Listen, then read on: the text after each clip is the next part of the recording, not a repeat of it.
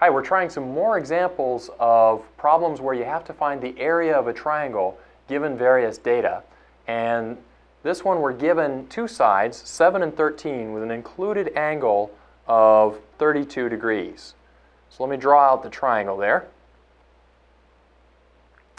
7, 13, whoops, that's 32,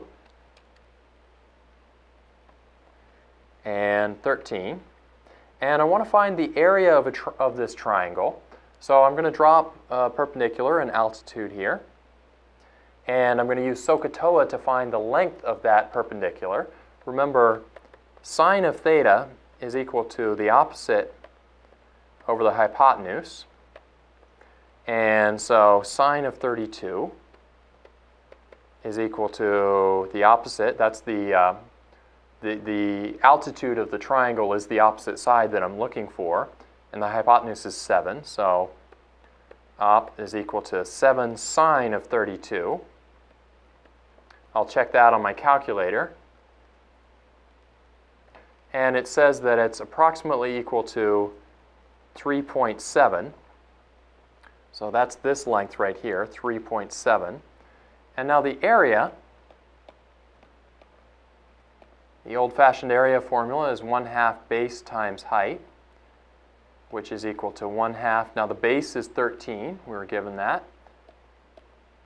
times 7, or sorry, 3.7.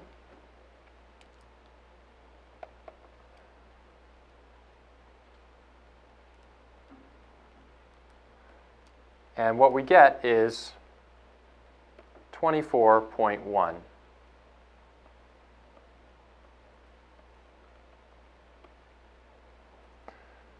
So let's recap what we did there.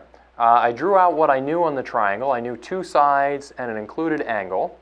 I wanted to find an area, so I wanted to find base and height of the triangle. So I dropped this altitude down from the top corner, and then I found that the length of that altitude using SOHCAHTOA and the angle and hypotenuse that I already knew. Remember, SOHCAHTOA doesn't work in every triangle. It only works in right triangles. But what I did here by dropping the altitude, the perpendicular, was I made a little right triangle inside the triangle that we were given. So it is okay to use SOHCAHTOA there. Once I found the length of that altitude, I just used area is 1/2 base times height, and I knew the base, I knew the height, so I plugged that into the formula. I simplified it down to 24.1.